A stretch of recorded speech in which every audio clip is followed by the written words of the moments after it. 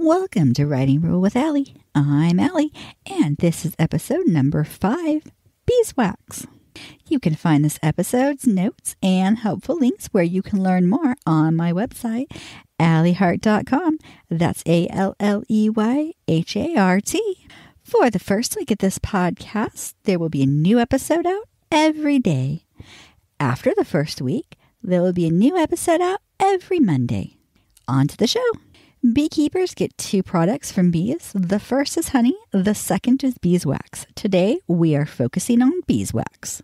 A simple definition of what part of the hive is the beeswax is the hexagon, which is the comb itself, and the caps that the bees place over them to store the honey until it's time to eat it during the winter. Beekeepers harvest this at the same time they harvest the honey. Today's beekeepers typically only use the caps to make beeswax, while historically both the comb, which is the hexagon-shaped things, and the caps were used. Beeswax needs to be rendered. This means that they are separating the honey from the wax. It also removes impurities such as dead bees, debris, and more. There will be links in the episode journals to a how-to if you want to learn more about rendering beeswax. They were historically shaped into bricks or discs. The disc shape was typically referred to as a cake. Today, they are also sold in pellets. These pellets are roughly the size of BBs or small pebbles. There are many uses for beeswax, which means if your character harvests it, they could not only use it, but sell the excess. This could be very profitable depending on how much there is to sell and what era you're writing. In modern times, it needs to be more on an industrial level in most countries to be very profitable, but it can, and for some individuals does, make a nice supplemental income if done correctly. Historically, it could be sold, but most just bartered and traded with it. However, there are larger scale industrial beekeeping in places like Egypt where they sold beeswax. A number of uses for beeswax is far more than I have the time to name here. I will name some of the most common and important ones. This includes, but is definitely not limited to, waterproofing leather, rust prevention, candles, soap, hair care, lotion, sewing aids, sealing envelopes with wax, sealing can jars, lubricant for wood screws and nails, lip balm, dog paw care, crayons, grafting, to reduce the friction on bowstrings, furniture polish, waterproofing shoes, conditioning a wood cutting board, polished concrete counters, and a whole lot more. Fun fact, beeswax has antibacterial and antifungal properties. Now for everyone's favorite part, what could possibly go wrong?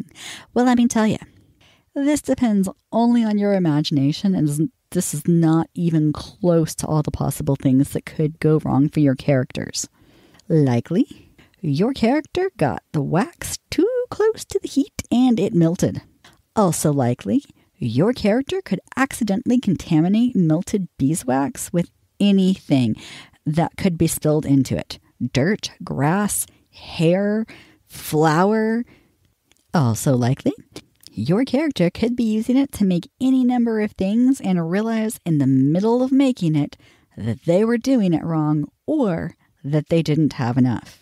Unlikely today, but historically and in post-apocalyptic worlds, it would be unlikely that you could just walk down the road and get more. On the same note, your character could be waterproofing clothes and run out in the middle of the process, leaving parts of it susceptible to water. Also possible, if not properly stored, beeswax can attract mice, ants, or even cockroaches. They like to eat it. Unlikely, if your character uses it for rust prevention, they might miss spots and have tiny little rust spots all over whatever they're trying to save. Also unlikely, naturally aged beeswax and beeswax placed in the freezer or in a too cold environment become brittle. Improbable, but technically still within the realm of possibilities. Beeswax heated up to 400 degrees Fahrenheit or above becomes explosive. Being hit with a melted wax at a temperature like that will cause severe burns and will be hard to get off quickly or easily. Also improbable, but technically still in the realm of possibilities. If a large amount were to be swallowed, it could cause intestinal obstructions that without proper care could potentially lead to death. Thanks for listening. To get this episode's show notes, or if you'd like to find links where you can learn more about this topic, check out my website. That's alleyhart.com, ALLEYHART.com. Subscribe and follow for more episodes. A new episode comes out every Monday. Until then, happy wordsmithing.